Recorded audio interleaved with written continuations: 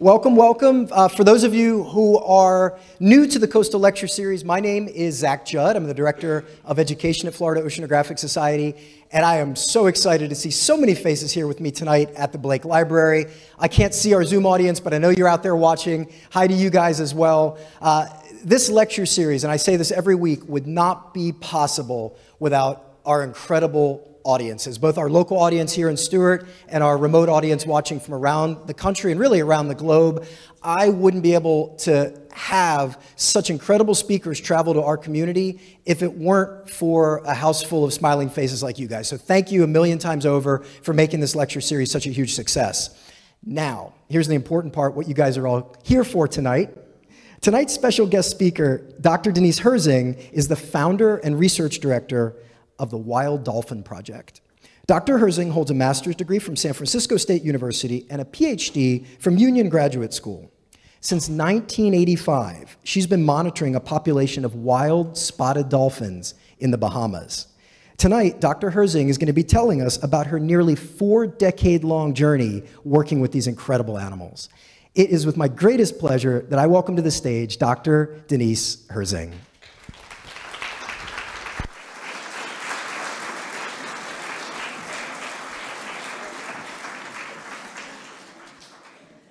Good evening. Can everyone hear me all right? Okay, great. Well, thanks for that introduction, Zach. And it's terrific to be here. Thank you to Florida Oceanographic for having me. As you know, they've done decades of great work and continue to do so. So we're happy to share what we know about the dolphins and tell you our story. So I want to, first of all tonight, I want to tell you about the dolphins themselves, about their society and who they are as a species, so you can get to know them a little bit. And then I want to tell you about their behavior and communication, because that's primarily what we study. I want to tell you what they eat and how they forage. And then finally, I want to tell you some of the big impacts that hurricanes and climate change has been having on the dolphins. And then we'll just finish with some of the tools that researchers are using all over the world to monitor marine mammals specifically. Now, I started my work because I was inspired by the primatologists that were out there studying great apes and even the Cynthia Moss who studied elephants. So I picked a spot where I could watch these animals underwater and try to get a handle on their society. So most of what we do is by observation. Now, the reason I chose the Bahamas is because in most parts of the world, the water is just simply too murky to observe underwater. So you might see dolphins jumping like this, but you don't really know what they're doing underwater till you look. And in fact, they're probably fighting underwater. They're not playing, which is what most people think. So we spend our time underwater. My primary tool is underwater video with a hydrophone, which is an underwater microphone. And of course, we have GoPros and all sorts of new things these days. And our work is non-invasive. We are almost at 40 years and 4 generations of dolphins. So we basically go out every summer and observe these dolphins. Now, the species are Atlantic spotted dolphins, and the calves are born without spots, and they gradually get spots. Like you see here, this animal, Mugsy, she's 35 years old in this photograph. We use nicks and notches in their dorsal fin, which is typical of dolphin researchers when you're working from the surface. But because we work underwater, we can also use their great spot patterns, which are like constellations. That's how we track individuals. So every summer we go out, re-photograph them, and re-ID them, and track them through their lives. Now, you all know where you are in Florida here. We work primarily in the northern Bahamas, historically off Little Bahama Bank on the top there in West End, and recently down in Bimini, down on a Great Bahama Bank. And it's a great place to be a dolphin, but it's also nice as a researcher because the water is shallow, it's clear, it's relatively safe from sharks, so you can be in the water a lot and not worry too much. We work on a 62-foot power catamaran that my nonprofit got donated in 1992. That was a miracle in itself, which I can tell you about later. So we live, we sleep, we eat on board the boat for about 10 days. And then we come back to Florida, refuel, reprovision, then we go back out. And we do this 5 months throughout the summer. And yeah, we work in the summer. It's hurricane season, but believe it or not, it's usually the best weather to be out there, really because of the direction of the winds and how protected we are by the island masses themselves. Now, some take-home information if your kids want to know how to use sex a dolphin, mommy. Basically, everything's internal, right? So the females have little mammary slits next to their genital slits. The males just have a long slit and a little anal slit. So that's how we sex all these dolphins. So we know males from females. And of course, that does not change, at least as far as we know. Now, here's an example. So I met this individual, Little Gash, in 1985. At that point, she had no spots, but she had this tiny little gash in her fin that we could use for identification. Then over the years, she got a notch in her tail stalk, and then gradually she got these spot patterns. So this is how we would literally track an individual, and every dolphin is really quite unique. For example, here's an individual named Lava. She's at age 3, and she has some spots where you see the red arrow. Now she's age 6. She gets a few more spots. We call her speckled, and she's a juvenile in that shot. Here she is at age 12. She's a young adult called mottled. This is the age where females become sexually mature. And then finally, here's Lava at 15. She's an old adult. We call her fused. And this is the age where the males mature sexually. So the females mature a bit earlier than the males. There's a joke in there somewhere, too, I know. So, of course, dolphins are mammals, right? And so they nurse, and specifically they nurse for 3 to 4 years. Usually depending on when the female gets pregnant again. So they have 3 to 4 years in between births. But the first year we have about a 25% mortality. And that's pretty mammalian, but that's just Mother Nature, right? We lose calves at that age. Now this is just a quick little graph just showing that the years between births pretty much averages 3 to 4 on the bottom graph. This is calves that have survived more than 1 year. The top graph, what happens is if a mother's pregnant, she gives birth, the calf dies for whatever reason, sharks or a disease, she'll go into estrus quite quickly and mate again, so she'll really have a quick turnover of a year interval. But typically, 3 to 4 years is the interval for giving birth. Now, juveniles are about, we consider them juveniles about age 4 to 8. They're kind of away from their moms now, and they're wreaking havoc in the society. They're like little teenage gangs running around, fighting and making trouble, as you could expect. So they're playing with sargassum, they're learning how to fight and how to play. Again, very mammalian and very important for their development. They're learning how to become an adult dolphin safely by playing as a juvenile. Now, one thing we know is that females associate by reproductive status. So for example, here you have 2 adults, Little Gash and Rosemole. So when I went out there in 1985, they were juveniles, and they were, making trouble like everybody. So then Rosemole got pregnant, and Little Gash was still dating the guys, but she wasn't pregnant. So they kind of separated. They hung out. Rosemole hung out with other females that were pregnant or had calves. Then Little Gash finally got pregnant. They both had their little calves, little Rosebud and little Haley. And then they all started hanging out together. So it's a really interesting thing to watch. As you can imagine, females probably need more food and subsistence when they're pregnant, so they have to hang out where other mothers are, where the good food is. Now, we measure this by basically measuring a coefficient of association, which basically just tells us how much they're together. So, for example, a mother and a calf, COA in year 1 is 0.94, which means they're pretty much always together. It drops off year 2, year 3, it goes down, and then finally year 4, which is the year where the mother probably gets pregnant again, it really drops down. They'll still hang out, but not as much. So that's something we know about the females. Pregnancy is about a year, and calving every 3 to 4 years. So this is a very pregnant dolphin named Katie. I met her in 1986, her mother's blotches. And Katie had our first 3rd-generation dolphin named Kai. He was born in 2000. And so they get really, really pregnant. We haven't seen a birth, but it sure looks like they're going to pop when we're out there sometimes. So they can have really extensive family trees. This is an example of blotches, Katie's mom, this is all her offspring, and then her offspring's offspring. So those are her grandkids. This is really how we track their family lines. Not everybody survives, but we can see who's related to who. Now, the males are doing something different. The males are forming teams and alliances pretty much when they're kind of late juveniles, so they've been practicing fighting and getting in trouble. And their coefficient of association is actually the second highest in the whole society, so they're very tightly bonded, the males are. Now, we really want to know who sires the offspring, so we have to collect DNA for that. We basically scoop their poop, right? These are my graduate students. We call them my femme fatales.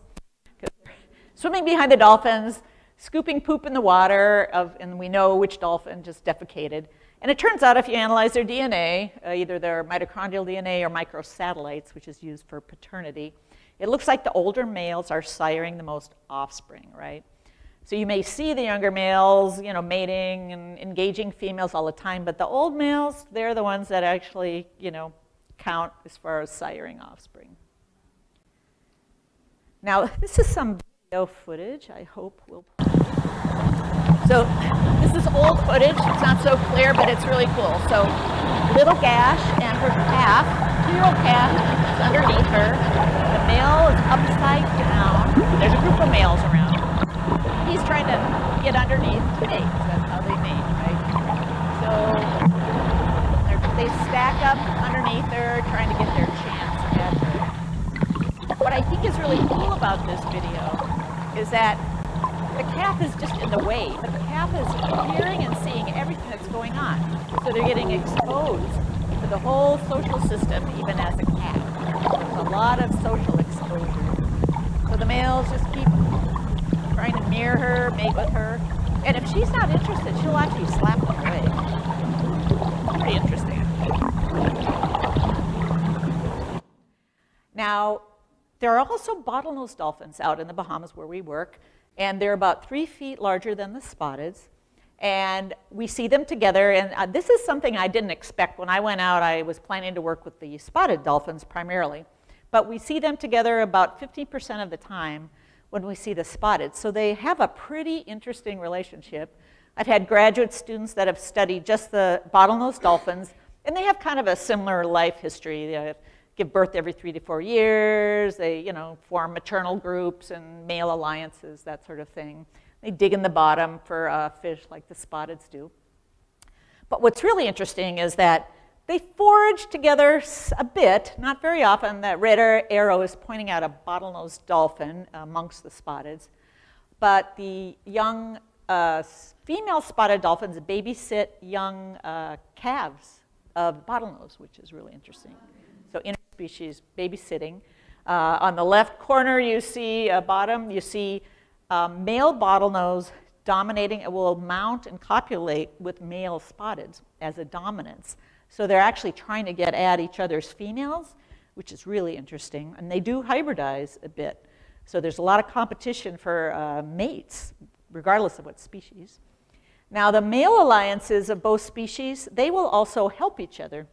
So if they're fighting, so if we have a group of bottlenose fighting spotteds and a big shark comes in the area, they'll like stop fighting, they'll form a group, and they'll chase the shark away.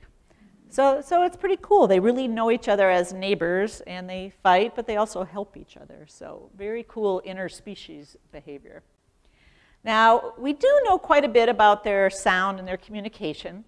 In the upper left, we see a signature whistle, which is a frequency modulated whistle. And this is like an individual name. So they have specific names.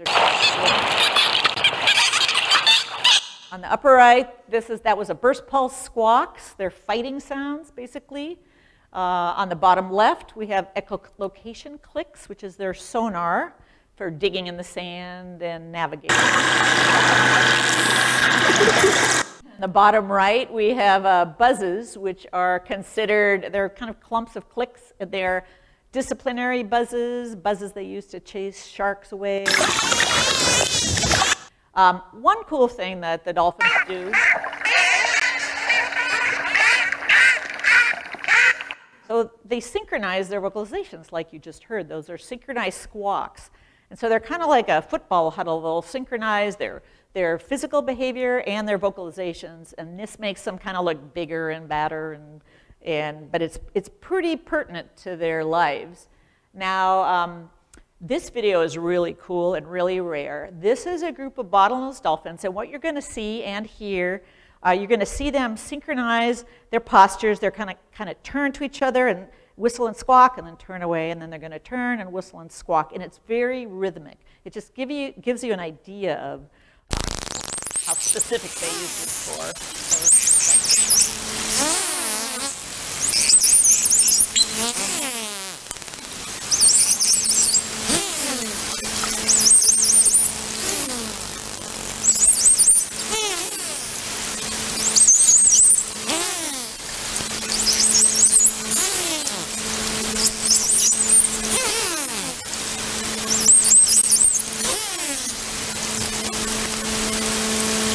Don't know what they're saying, but they're saying something interesting.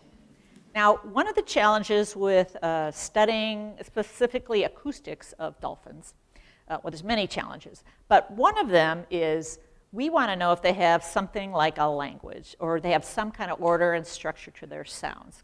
Now, in the larger field of animal communication, what we're looking for is either a referential signal or a graded signal. What that means is, so a referential signal just means something that's labeled, like your name is a word, right? It's a word. It refers to something. So on the left side, you see those signature whistles again, and they're whistles. You basically would hear those whistles in the water. They'd sound like, right? They're human hearing. They're kind of read like a musical score, right? So frequency, time. And those are considered referential signals, so they're names of specific dolphins. On the right, the squawks and things you've been hearing, that's considered more of a graded signal, which means it's just expressing emotion and motivation of an animal.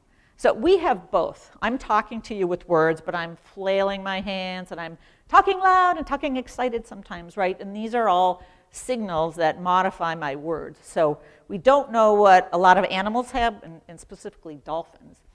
Now, we've known for many decades that some terrestrial animals, specifically vervet monkeys, have signals for specific predators. So they can make a specific alarm call that tells their buddies that there's a leopard chasing them or there's an eagle in the sky, and then their friends can take the appropriate action.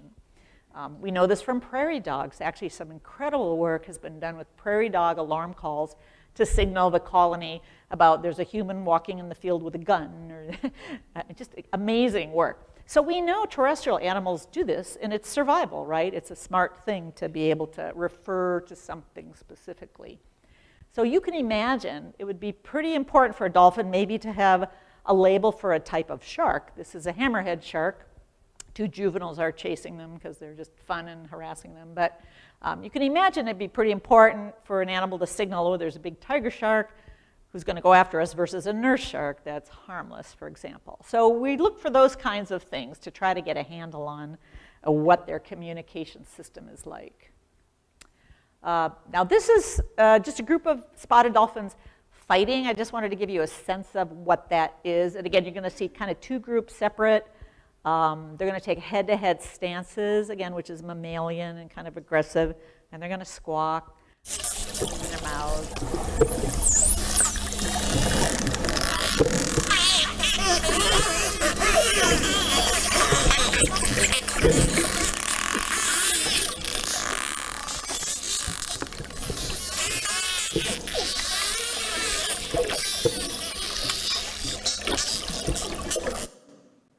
So how are you going to interpret all this, right?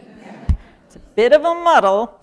So I will tell you right off, there are two big challenges working with dolphins. And they involve, number one, looking at high-frequency signals, right? So we know dolphins, make echolocation that's really high, ultrasound like bats, et cetera. So for example, this spectrogram sound picture, You see on the bottom left where it says narrowband, those are the whistles you've been hearing. That's our hearing range there, about to 15 kilohertz, kind of max. The rest of the image is an image of sound collected to 110 kilohertz, way above our hearing. And what you start noticing is, number one, you see harmonics that are created naturally, but harmonics which gives cues to the animals. You also see, we knew their clicks were broadband. We've known that with the Navy forever. But what we noticed is also there are places in our sound files where there's nothing in the lower frequencies, which means if we were only recording in narrowband, we wouldn't even know a sound is there, right? So it's like studying any animal. You have to know what its sensory system is and the range of information. Now, the other big thing is we want to know who's making the sound when it happens, right? You just saw that muddle of dolphins. So we've worked with various colleagues over the years. We finally have a prototype in the water. It's basically a unit on the bottom right. You see it's a hydrophone array with 4 hydrophones and a video camera in there. And basically what that array is doing, it's recording sounds coming in at different times, and then it can localize who's making the sound. And then it puts an image on the video after it's processed. So all those little red squares are showing us that each dolphin is making echolocation clicks. So it's a start. So what we want to do basically is look at, okay, mothers and calves, when they're whistling at each other, does the mother whistle and then the calf, or, you know, how does that kind of interplay? Or if a group of dolphins is fighting, you know, is one dolphin making all the squawks and the threats, or is it, you know, a bunch of them? So a lot of unanswered questions, honestly, but you need the technology in the water. Now, one of the really cool things we're doing right now, and I can't probably go into too much detail, but it's using machine learning, which you all know, you've heard of this, artificial intelligence, to help us label our spectrograms. So that top picture you see is labeling by color types of sounds that the computer has coded with our help a little bit. And then it pulls out patterns. So where you see on the bottom, you see patterns. Each of those colored rows is a type of sound that the computer has said, these are all the same, so I'm going to make them all brown, or I'm going to make them all green. Then what we can do is start looking at the orders of sound types. So sound type A is followed by sound type L, followed by E. So it starts looking at, well, we would have phonemes in our language, for example. We'd look at that process, you know, what follows what. And then we can look at really advanced aspects of what kind of rules or order are there in these patterns. If A is followed by B, it's followed by A, D, D. Is that a specific sequence that a mom is producing to her calf? So it's really cool work, but it's really difficult, I tell you. I've learned a lot. I work with a group of computer scientists up at Georgia Tech, primarily, and I've worked with multiple students of theirs. And it's exciting work, but it's really, really challenging in many ways. And I'm happy to talk to you later in more detail if anybody's interested in that. So the dolphins spend a lot of their time feeding during the day on the sandbank. And this is like, you know, 10 feet to 40 feet kind of depth. They love to dig razorfish. They use their clicks under the sand to find the fish. Sorry. We really tried to lower the sound. I don't know what happened. I think that's the last nasty one. Bottlenose also dig in the sand. They use a couple of unique sounds. Razor buzz, which sounds like a shaving razor, and trills. I call them digital trills. And bottlenose are digging for really deep fish like eels, whereas the spotteds are kind of going after flounder and razorfish primarily. They have different diets. This is from one of my master's students, Chris Malinowski. Over the years, he sort of tallied what sort of fish we saw them eat. So they have a pretty good variety of fish, just quite different. Like I said, the bottlenose are digging deeper in grass beds. They're going for eels, jacks sometimes, where the spotteds are eating lizardfish, razorfish, ballyhoo, that sort of thing. So they have a pretty good diet. Another cool project one of my students did was looking for teaching, right? So how do you measure teaching in dolphins? So she took our video and she said, okay, I'm going to measure the time that the mother spends around the calf chasing a fish, or versus when she's alone chasing fish without a calf. And when she put the data together, what you see is on the horizontal, you see the names of the mothers, Little Gash, Mugsy, et cetera, and the seconds that they spent when, let's see, I'm going to point it with the laser pointer on this bottom data line here. The number of seconds, it was really quick, of course, when they're just eating themselves, but when they're with their calf, these extreme separation, it takes them a long time. So they're basically teaching them, encouraging them, chasing up the fish, and then letting the little calf chase it and eat it. So this is how they learn, and this is considered teaching in all definitions of scientific terms anyway. Now at night, the dolphins also have a pretty interesting life. They go off the shallow bank, the western side of the sandbank, and they drift along the deep water to feed at night. And here's a shot by a colleague of ours, Nick, and they are chasing flying fish and squid, very deep in the water, and they spend pretty much all night doing it. So they are just, this guy looks kind of fat, huh? So anyway, fatty fish, squid, that's really one of the main sources of their food. I think the daytime feeding, I think, is more like snacking, resting, dolphin potato chips, I don't know, something like that. But they're definitely cashing in at night when they're feeding. And this is kind of small for you to see, but basically this is just showing that, they can be found somewhere between, 300 feet and 900 feet of depth, usually on the sandbank, and they'll drift, for hours and hours. We've done some all-night drifts with them, and they just keep drifting and eating. Now, we've had a few natural experiments on the sandbanks, not that we liked it, but I just want to talk about some of those impacts. So the hurricanes of 2004 and 2005 were pretty intense. As you know, they hit Stewart, right? They hit right here. The pink star is our study site. And Francis, the first storm, was stationary and direct. It hovered over our study site for hours and hours and hours and hours and hours, actually a day and a half. Jean hit 3 weeks later, and then the next year we had Wilma, which was a storm from the Gulf of Mexico, but it came over also to the study site. And when we got back out to look to see how our dolphins did, we found that we lost 30% of both species, bottlenose and spotteds. Leaned a little heavily towards the young animals, as you might expect, but we had new bottlenose move in to replace the ones, I guess, that died, or maybe they moved. What was really striking to me was it totally destabilized the behavior of the spotted dolphins. We knew their behavior really well and who they hung up with, and they just weren't acting normal. Their groups were really discombobulated. And we had some new spotteds show up in the area. Maybe they were from some other place that we didn't study, but it took them years and years and years to restabilize. And because they started calving again, of course, they started reaching their normal levels, which is about 100. Their population is small, about 100 animals. By 2012, they were kind of getting there, back to normal, acting normal, back to their numbers. So that was encouraging, but it was shocking, actually, to me, that how hard hit they were. But if you can imagine surviving a hurricane for 36 hours, you're a young animal, you have to be able to breathe and, go back into the water, and there's, water in the air the whole time. So anyway, predators around, I imagine it's challenging.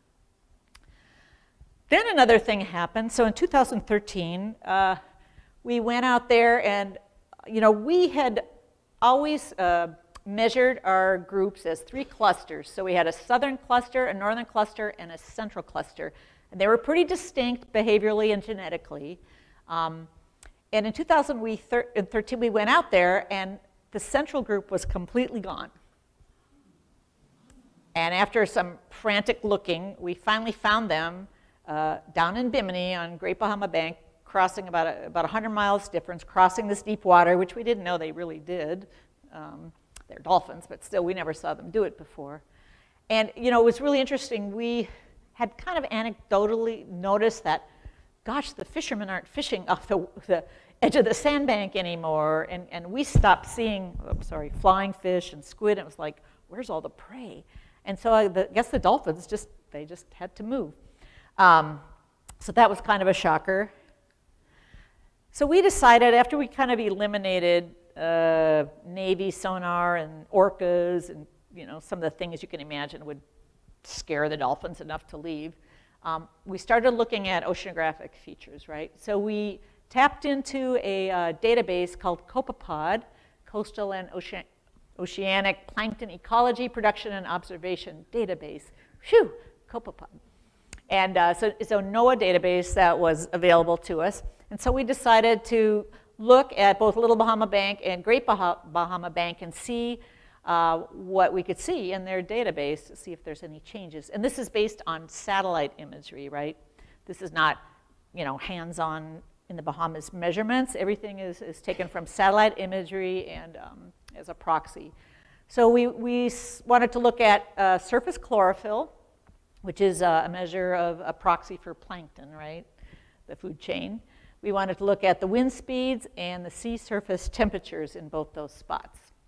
So when we took a look, we saw the satellite chlorophyll had a significant drop at Little Bahama Bank. So you see on the left side the blue. It's actually a measure of anomalies over the years. So that's a yearly. That's from 1998 through 2015 is the measurement. So there was a significant drop in chlorophyll on Little Bahama Bank, but not on Great Bahama Bank. There was some, but not significant. The sea surface temperature, there were fluctuations, again, but nothing actually significant. The winds were quite significant in both places.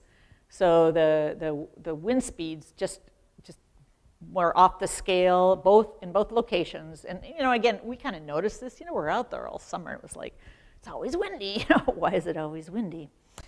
So then we thought, okay, well, maybe we should look at the shallow sandbank versus the deep water, right? Because they're kind of two different ecologies, I guess, ecosystems. And we thought it'd be pretty interesting to look at. So we blocked off areas on the sandbank, Little Bahama Bank, offshore and shallow. Same on Great Bahama Bank. We did sandbank and offshore. And what we found is the only place where the chlorophyll was really significant on Little Bahama Bank was on the shallow sandbank. So this suggests a food crash.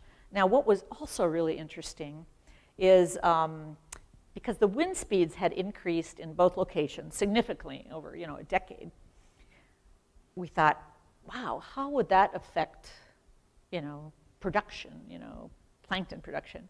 We don't know for sure, but what we did notice, and this was actually not in the NOAA database, we actually collected wind direction when we're out there.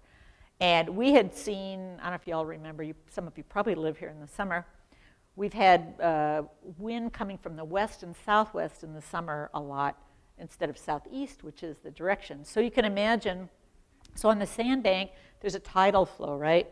6 hours on, 6 hours off. And you can, when you're out there, you can actually see on this beautiful, blue sandbank, you can see the murky but productive water coming off the sandbank from the grass beds and all that. You can see the line, and then it goes offshore, and then it comes back with the beautiful Gulf water, right?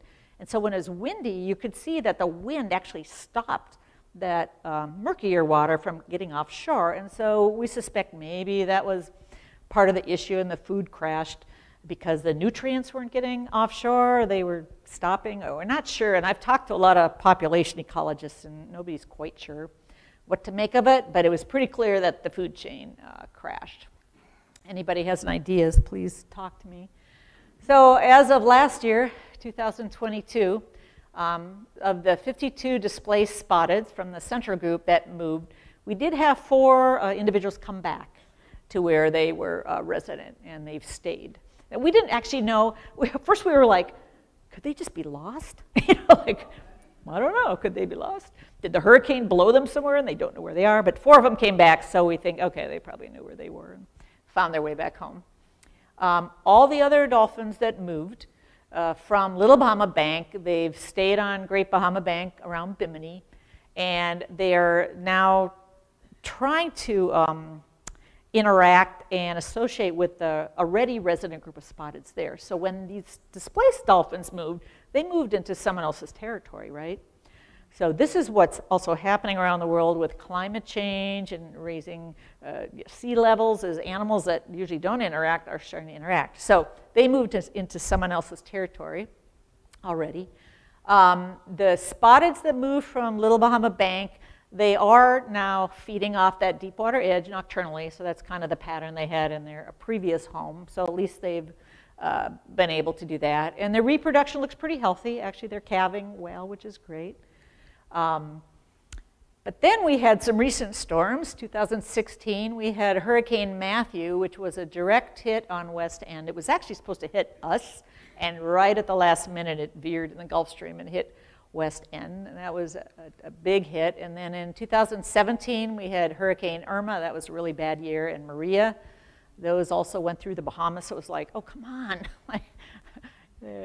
give my dolphins a break, you know. So we don't really know what the big impact of that was. We're still kind of monitoring and checking it out.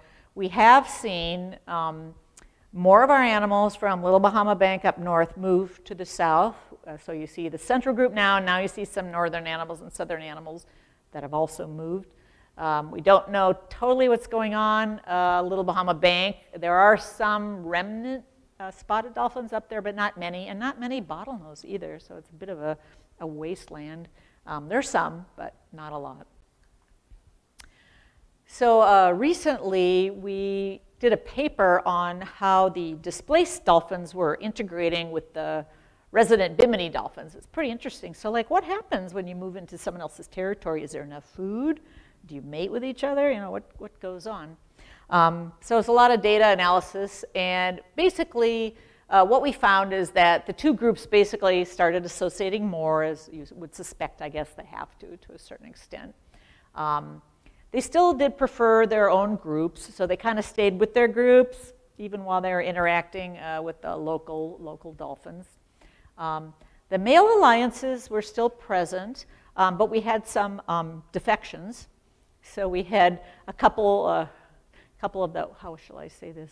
They're very bold males of our group moving into male alliances with the new guys, so that was pretty interesting. So that shifted. But still, their new and old relations were heavily influenced by the whole restructuring. So basically, you know, it's a big mixture, they're getting along, they're calving, but it's still, you know, it's still a mixture. And we're still trying to do genetics to find out really who's siring the offspring. So is it males from the resident group? Are the immigrants, you know, still siring offspring? We don't know. And if you're interested in any of our research papers, they can be found on our website under the research and library. Now, some of the tools, I just want to talk briefly about some of the tools that researchers are using all over the world to monitor change. The first tool is really a passive acoustic tool. So these are various units, sound collecting units that researchers use, and they're basically passive acoustic monitoring devices. They sit on the bottom of the ocean, or they're mounted on the bottom of the ocean, and they collect data while you're not there. So you can set them out, leave them going for months, actually, and some even go a year now. So in 2018, we actually did this. We set up a device called the EAR, Ecological Acoustic Recorder, and it was basically a lot of battery, a hard drive, a hydrophone that would record sound, and it was set up to record sound every 5 minutes for 30 seconds. And so we deployed them, then one month later we'd pick them up, swap out hard drives, put it back, et cetera, et cetera. And so what was really cool, though, is we were able to find some of our lost dolphins from the data. So basically the data would give us clicks, high-frequency clicks, high-frequency whistles, low-frequency whistles, and that was basically species-specific. And so what we did, so on the bottom left is actually just a graph by date. So this was data from June June 2018. And we were able to look at this graph and go, okay, oh, the dolphins went by here on June 15th. And they were here, whistling away. So we looked at the tidal cycle and said, okay, let's try to get out there during the same tidal cycle the next month to see if that is maybe when they came by. And sure enough, we went out there and there were some of our dolphins. And because there were so few dolphins left, we really wanted to find the ones that, you know, we were looking for. So it was really a valuable tool to show us the activity of who went by when. And researchers really use this all over the world. They can look at species, you know, when species go by, the activity, that sort of thing. Now, drones, of course, everybody's using drones. This is a great view that we haven't had on marine mammals. A lot of you probably saw the right whale video from the drones, the aerial video. That was fantastic, right? So it's a fantastic tool to just see animals. In our case, we found, because we're on our research boat, we found it wasn't so productive to find dolphins just by looking, because, you know, the drones still have limited battery life, and you can't fly them during certain wind speeds, so they have some limitations. But if you see dolphins, you put up the drone, you can follow them, you can look at their group configuration in the water, you can look who's leading the pack, for example. You can look at what habitat use they go over, so there's a lot of uses for drones. And one of the main tools actually is looking at the health of animals now. They can take a drone and they can look at whether an animal's pregnant, emaciated, that sort of thing. So they're being used all over the world for large whales as well as dolphins. Just some closing thoughts, and then I guess we can have some question and answer. So there's a lot of impacts that are going on with ocean animals because of these environmental changes and climate changes. I really never expected the dolphins of the Bahamas to have such dramatic impacts. I really didn't, because they were really considered, you know, fairly safe. They didn't have a lot of fishing net issues, and I mean, there's pollution everywhere, but, you know, they were a relatively healthy population. So we felt like, wow, we have this view of this great healthy population that's normal. And then all of a sudden, the food crashes, right? So things change. So this is happening everywhere. And because dolphins and whales are so mobile, you know, they have the ability to adjust their locations, but at what cost? You know, are they going to not be able to integrate with local animals, disturbing their resources? You know, this is a big, big question. There's not room for everybody necessarily.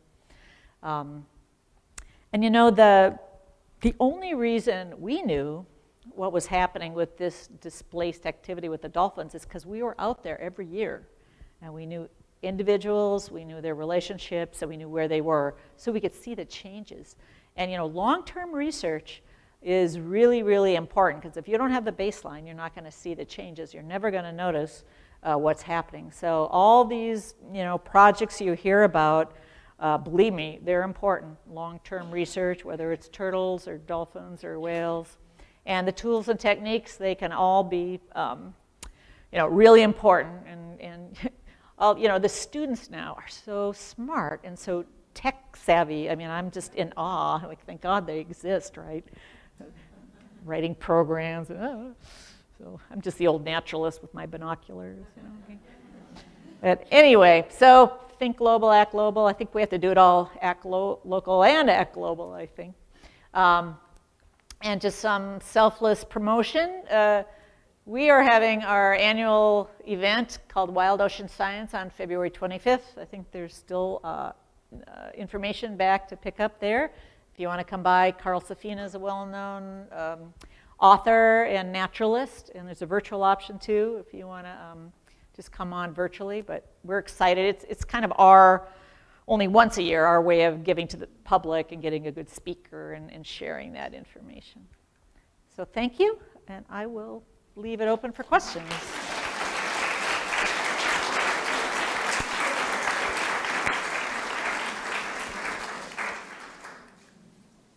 Let's see. Right there. Right, so the northern banks had a food collapse, and some dolphins went to the southern bank. How do you think they knew to go to the southern bank? That's the big question. Oh, sorry. Yes, so the question is, The northern dolphins moved to the next sandbank down. How did they know to go there to look for food, right? So interestingly, we had actually done some work on the Great Bahama Bank previously, kind of in winter and kind of odd times, and we had never seen any photographic matches. And there was another research group also down there, and we'd looked at their catalog, so we didn't think they ever went down there, right? Never saw that. So we were like, well, I don't know. Did they move as a group and just run into it? Did they send a scout? Oh, it's possible. I mean, we didn't see when they moved. You know, somewhere between September when we finish our field season and the next May, they were gone, right? So they could have scouted the area. I don't know. I mean, that's a really great question, and I wish we knew. Yeah, I don't know. Now, the fact that the other 4 animals, oh, sorry. Well, so we actually had a good follow-up to that online. Somebody mentions that some of the great whales, humpback whales, for example, have songs that can be heard over the course of hundreds of miles. Is it possible that they could hear each other from the Little Bahama Bank to the Great Bahama Bank, or is that stretching it for dolphin communication? Yeah, I think for dolphin communication, that would be stretching it. As far as we know, their sounds wouldn't transmit that far, correct? How about when they moved all the sand last year? After that, you didn't see any dolphins, or you didn't see any fish or anything. Now all of a sudden it's come back again on the beach. It was a good 9-10 months. Yeah, so the question is about moving the beach sand, you mean off the coast here? Yeah, so well, we do study the dolphins off this coast too. The question was, did the dolphins leave and come back? Yeah, I couldn't answer that. Our work is really in the Bahamas, so that's really across the Gulf Stream. Yeah, I mean, I imagine for local dolphins off our coast, you could easily disturb that substrate, you know, if you're, you know, dredging sand and putting it on the beach, and, you know, nobody really studies that as far as I know. Can you tell us about dolphins breathing? Dolphins what? Breathing, how much they need, how often they breathe. Can I tell you about dolphins breathing? Yes, they breathe. No. Yes, so dolphins have one blowhole, you know, most whales have 2, and they breathe according to their activity, basically, right? I mean, they're really efficient at using air, first of all, right? So they'll come up to the surface, breathe, and they can hold their breath for, you know, anywhere to 20 minutes, probably, a small dolphin at depth. And they store most of their oxygen in their muscle, their myoglobin versus their hemoglobin, so they can dive deep, shunt all their you know, blood and oxygen to the critical organs. But like, you know, when they're feeding on the bottom, they'd probably be down 2 or 3 minutes, for example. They could be fighting down there for a minute or 2. You know, they're not on the bottom a lot. They're at the surface a lot, or in the middle of the water column. But it really depends on, I guess, their energy expenditure more than anything. Let's see, let's go over here. I always assume that the dolphins are friendly, and when you say they're fighting, it doesn't even look like they're attacking each other. They're just like going past each other. What do they do when they fight? Do they bonk each other? Do they fight each other? What do they do? So what do dolphins do when they fight? So you saw some video. So remember, they're mammals, right? They play and they have fun and they love each other probably, but they also fight. You know, they fight for food, they fight for sex, they fight for all of it, right? So when they're fighting, so what you saw was pretty toned down. You know, they're doing head-to-head postures like you might see, you know, rams, you know, ramming each other. They open their mouths, they're making sounds, but they'll ram and charge each other. They'll slap each other hard. I mean, there's never been a dolphin. Well, I take that back. There's never been an observed dolphin death during fighting, but dolphins are known for infanticide also. So yeah, so there's been a lot of strandings of calves, bottlenose calves on the East Coast, and they look like they're really impact marks, you know, from bottlenose probably slapping them around. And in the Scotland area, the bottlenose kill harbor porpoise. They toss them around. Nobody knows why, but just blunt impact. I don't know if they think they're toys or they're threatening them. But no, they fight. They fight with what they have. Their tails are really strong. Their flukes are really strong. They can make really deep rake marks. You know. Now, we have never seen a spotted dolphin really hurt each other, but I've seen the bottlenose fight big time. And the sound, so sound is much more potent underwater than in the air, like the decibel level. So it's like a exploding gun cap under the water. It could actually really hurt your ears. And I've heard sounds where it's like, ah, and they could hurt each other with sound, right? Projecting sound, yeah, like a gun actually underwater. Are they ever aggressive with people? Any dolphin ever documented aggression toward people? Yeah, are dolphins ever aggressive with people? Yes, they have been, both in captivity and in the wild. My suspicion is because people are doing stupid things to the dolphins, right? I'll give you an example. There was a friendly dolphin off the coast of Brazil for many years, a while ago, and I believe it was a female bottlenose. And, kids would swim with her and blah, blah, blah. And I hate to say it, but 2 Americans were down there, and they decided to jump on her and stick a cigarette in her blowhole. So guess what the dolphin's going to do?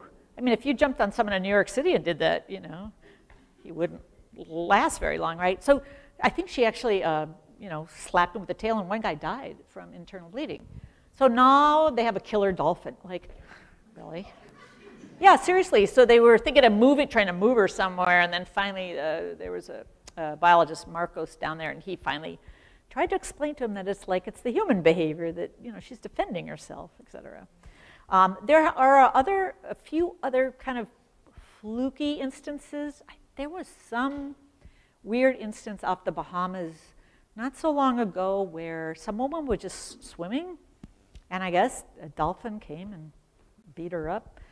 So you kind of go, was it neurotic? Did it get injured by a human and it was pissed off? I mean, you don't know what, these animals have had in their lives, right? What's happened, So, but I wouldn't say it's common, but I would also say that not every dolphin in the world wants to have a human in the water. They have their lives, right? I mean, their lives, they don't need us, They have plenty to do and interesting lives without us. So when you try to get too friendly with them or you try to disrupt their behavior, like, for example, our work, because it's in the water, we're really careful about how we act, and we think we know a fair amount about their etiquette and how to behave, but if they give us signals sometimes, like they don't want us in the water, and they have, they'll come up and they'll go, and we're like, okay, we'll go back to the boat now. And we get out of the water because we're like, okay, they're nicely letting us know that they just don't want us in the water, and sometimes we don't know why. We didn't feel like we did anything, but it's just like they want to be alone or left alone, or maybe they were annoyed by 5 boats that day. You just don't know.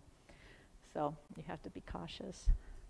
When dolphins follow a boat, what is that behavior? Is that just playfulness? When dolphins follow a boat and jump in the wake, you mean? Oh, that's just fun. On the front of the boat? They're having fun. They're surfing. Yeah, that's fun. And it's a free ride. They get a free ride in the bow, right? They're pushing ahead, and they actually bow ride whales because whales will make such a push that they'll so we didn't invent that with boats. How deep do dolphins dive? And if they go really deep, do they have to decompress?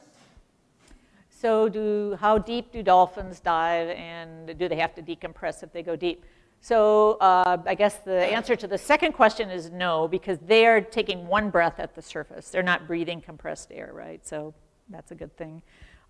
It depends on the species. There are over 30 species of dolphin. Not all of them have been measured. Some of the larger dolphins, like pilot whales, which are actually a dolphin, believe it or not, they can go to 1,500 feet, say. That's not unusual. Some of the seals and sea lions are actually better divers, believe it or not.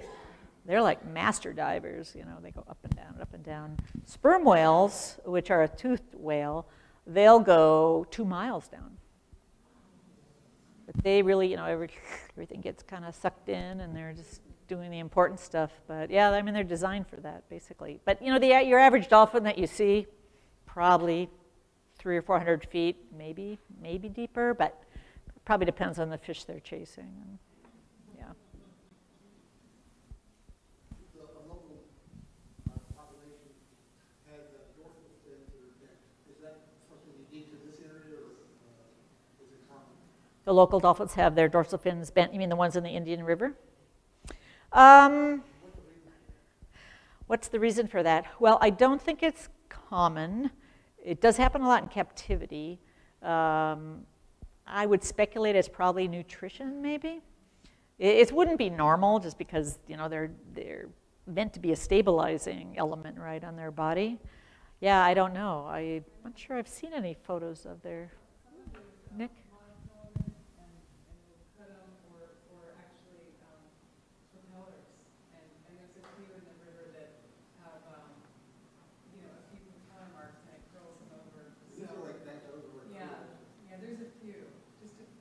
So Nick was just saying that sometimes their fins are cut or bent over from monofilament net or boat injuries, but that's not a normal bend. That's a chop, yeah, which is a little different. Oh, question from? Yeah, we'll jump in with a Zoom question. How does the behavior of spotted dolphins and bottlenose dolphins differ so that they can coexist in the same niche or habitat? Good question. Well, our sense of it, I might be a little biased, but the bottlenose dolphin's temperament is quite different than the spotteds. They're a little more aggressive, and this is the species we know the best, right? From coastal work, from marine parks. The spotteds are a little more playful, not as aggressive, but like I showed you, there are some interspecific things they do, you know, babysit each other's calves.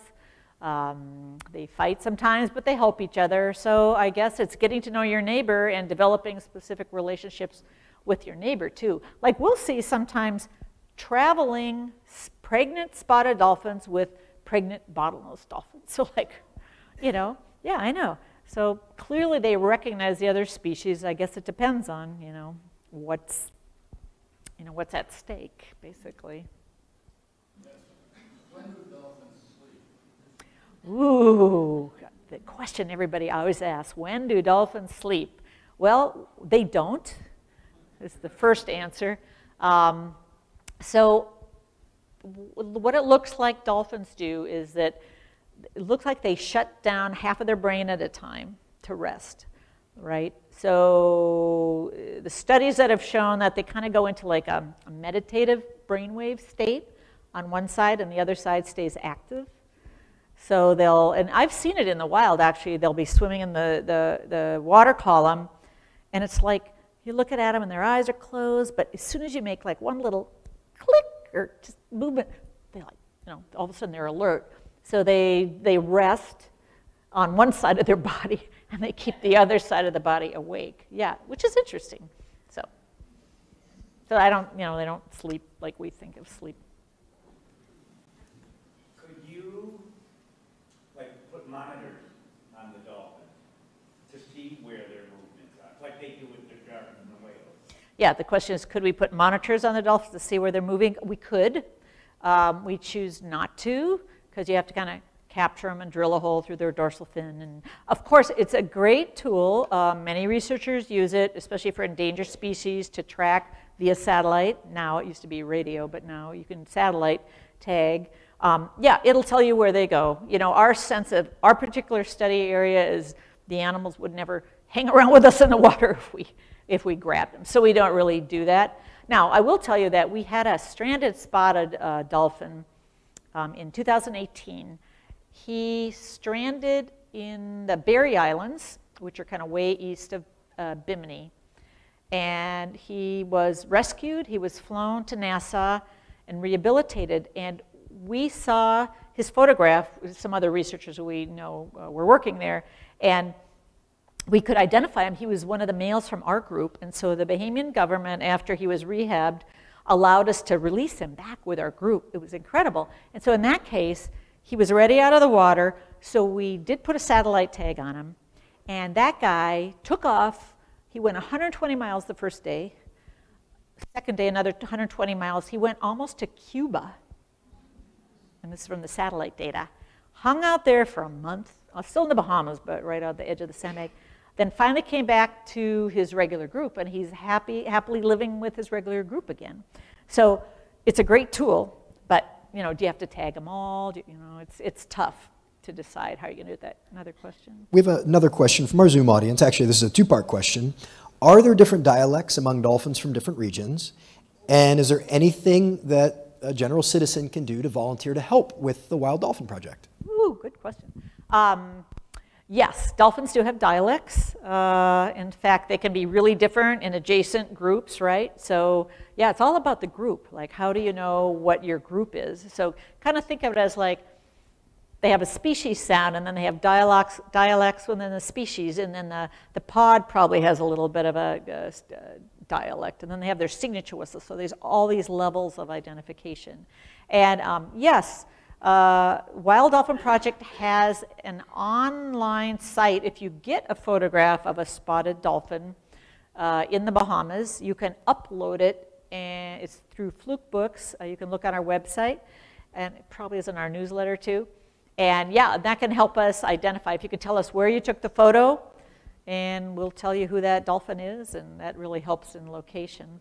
We have events you can volunteer for. You can come on the boat with us in the summer as an ecotourism kind of thing and help out. And yeah, and you can send money, large money. Just kidding. I'm curious if you're able to get any acoustic data either before a hurricane or after, or like during. Before, during, or after. Oh, wait a minute. During a hurricane. Can we get acoustic data? Can we get acoustic data before, during, and after a hurricane? People usually say, what do they do during a hurricane? And we're like, oh, we're back in Florida. And even our acoustic devices, we have to pull them up off the bottom because they can just be lost, right? Yeah, so of course, sure, right before we leave, but it's hard to get back there after a hurricane, literally. Like usually after the hurricanes here, we've done relief runs for the locals, basically. We load our boat, you know, our benefactors often give us a chunk of money to go buy generators and stuff, but we just load our boat and go over there and give them stuff. And then we look for the dolphins, like, you know, but we don't often have a lot of time. Before the hurricane, could you tell that they kind of knew it was coming at all? Yeah, no, I wouldn't say, but you know, what is that like? You know, we would leave, depending on the hurricane, you know, days, if not a week before, if we saw something big coming. And yeah, it'd be interesting though, yeah. We have a hurricane follow-up question online. You mentioned a number of different hurricanes that impacted the Bahamas, but you didn't say anything about Dorian. Do you have any data that discuss the impact of Hurricane Dorian on your study populations? Yeah, so Dorian actually stopped, that was a monster. It's, as you know, the Abacos, it stopped in the middle of Grand Bahama Island over Freeport, right? And then it kind of went north. We don't think it had much effect on our spotteds, actually, because they're mostly to the west enough, I guess, that it made a difference. I know the Abacos dolphins had some effect. They studied the bottlenose over there. But still, I'm sure there were big seas and challenges, you know. But no, we haven't seen any direct way back there. When you're observing dolphins in the open ocean, do you use rebreathers or open circuit scuba? When we observe dolphins, do we use scuba or rebreathers? Neither. We actually just snorkel. Because we're collecting a lot of acoustics, although rebreathers would be potentially good for that because they're quiet. Scuba, it's a little noisy because of the bubbles, and the bubbles actually kind of disturb the dolphins sometimes, you know, depending on, you know, they use their own bubbles for aggressive things sometimes. So we just snorkel. We find it's just easier to keep up with them and to maneuver, and we free dive a lot, basically. You said this is 30% mortality during the hurricanes. Do you have any idea how they died? Well, I should clarify that we're not sure they died, but we certainly haven't seen them anywhere we've looked or you know, found any matches anywhere else. So we assume they died. My guess is drowning would honestly be exhaustion and drowning, or predators. You know, you got sharks, they don't need to breathe, right? They can stand in the water. You've got dolphins that have to get to the surface and breathe and, you know, eat, and yeah. So we have never actually seen a dead dolphin in our area. They just kind of are gone. You know, I have a colleague that really said, well, you know, maybe they really did go somewhere else, right? Like, that's very possible. It's just that it's a big Bahamas, so we haven't seen any photographs that would tell us that. and why they wouldn't come back. So like when we lost our spotteds, what was really interesting is so we would have like a family group was all gone except for like the male that was in the group. Or a juvenile group, they were close buddies, they'd all be there except one. So like, I mean, they're so social, you'd think they'd try like heck to get back if they just got, you know, surfed away or blown away by the storm. But I'm guessing drowning would probably be the biggest loss. Where else do spotted dolphins live besides the Bahamas?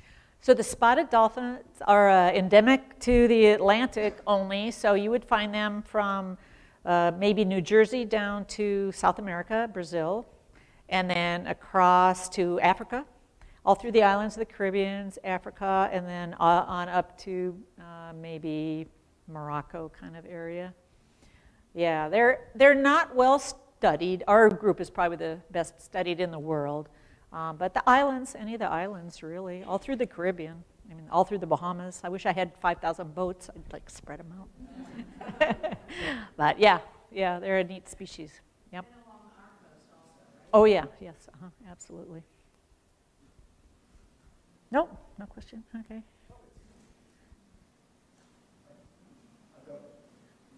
One more, oh, there it is. It's a delay.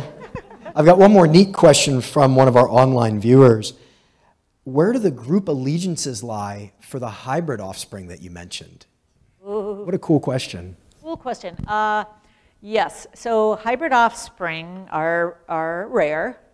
So we've only seen a few that morphologically look like hybrids. Although all around the world now you can see people are finding hybrids in mixed groups. Like there's always been reports like in the Eastern Tropical Pacific where the tuna fleets have decimated a lot of the populations. Tons of observations of spinner dolphins and pan-tropical spotted dolphins showing strange shaped, colored dolphins, right? So we know they hybridize, but remember, if you hybridize, to keep that genetic formula, you have to mate with another hybrid, right? So a lot of species hybridize, but it gets diluted back. So if you have a spotted bottlenose mix, say that animal grows up, mates with a bottlenose, so then all of a sudden it's less of a hybrid, right? Where do the allegiances go? I don't know. That's a good question. I would hope with mom, but, you know. I'm seeing some hands go up in the audience. We do have enough time for maybe 2 or 3 more questions here at the Blake. I got another one. Does temperature make a difference in whether they have males or females? And would you mind repeating that for the Zoom? Does temperature have a difference whether they have male or female offspring? Right. Well, I don't know about in the wild. I'm trying to think if it's been studied in captivity. Yeah, I don't know. Good question. There's a research project for some young person. If your parents let you study that. Is a question back there? So you're saying the hybrids are sexually viable? Yes, they are. There was a, so hybrids are sexually viable, yes. Bottlenose dolphins have hybridized with 13 other species in captivity, okay? One good example was in Hawaii. There was a bottlenose dolphin, hope I get this right, that hybridized with a, not a pilot whale, what was it? Pseudorca, yeah, maybe. No, it wasn't, yeah, Pseudorca, right. So this is like a false killer whale. It's like a kind of a pilot whale-sized dolphin. Anyway, they were both in captivity. They hybridized. The offspring then grew up, mated with another dolphin. So yes, you know, they actually hybridize fairly easily because they have the same amount of chromosomes, and they don't seem to have some of the impediments that other species do with immune systems and things like that. But again, you know, if you want to build a hybridized community, you have to have a lot of hybrids, right? That's happened in Africa. There are a couple species of monkeys that had that happen. They lived adjacently. They hybridized enough that all of a sudden the hybrid was a community, you know, so they were onto themselves. So yes, they're often viable. There are blue whale and fin whale hybrids that were viable too. They found from old whaling records. So yeah, kind of crazy. Do you think that would hurt their immune systems? For instance, when I was in the Bahamas, I did a back tour, and they have a hospital for taking care of the dolphins who get sick there. And there was actually, in the operating room, a female dolphin who had breast cancer, and they were operating on her. So in the wild, how do they pick these up? And is it maybe because of this interbreeding that they become weaker with their immune system? So yeah, the question is about their immune system and does it get weaker? Listen, dolphins get all the diseases we do. You know, they get cancers, they get bacterial infections, they get viral infections, they get fungus. I mean, this is not unusual, you know, in the wild. It's just what they do. You know, wild populations have to have a certain amount of immunity, but there's horrible viruses that can go around and kill, you know, communities, like morbillivirus is one we've had here, lobomycosis in the intercoastal, it's like white goopy thing that we see on a lot of the dolphins. So yeah, I mean, it's nature, right? Yeah. All right, guys, unfortunately, that's it for time. If I could have you guys give Dr. Herzing one more big round of applause as a thank you.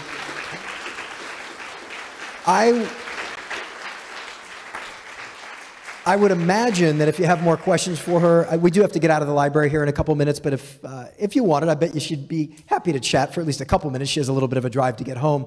I do want to get serious for just a second right now. Believe it or not, we had about 130 people here with us live at the Blake.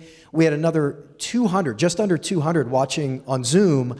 And I know some of you did not make it to the lecture that I gave 2 weeks ago about Florida's water quality issues. And I want to urge all of you, if you haven't seen it already, to go watch that recording on our website. And here's why. It's very relevant right now. When I gave that presentation, I mentioned that there was a chance that we would see Lake Okeechobee discharges this year. As of 2 days ago, they've begun. We are currently receiving water from Lake Okeechobee into the St. Lucie River and the Indian River Lagoon. We want 0 discharges. This estuary was not meant to be connected to Lake Okeechobee, and as we talked about 2 weeks ago, those discharges immediately start causing environmental harm. So if you haven't had a chance to see that webinar, I would urge you to sit down, spend an hour, and learn a little bit more about our water quality problems and our algae issues.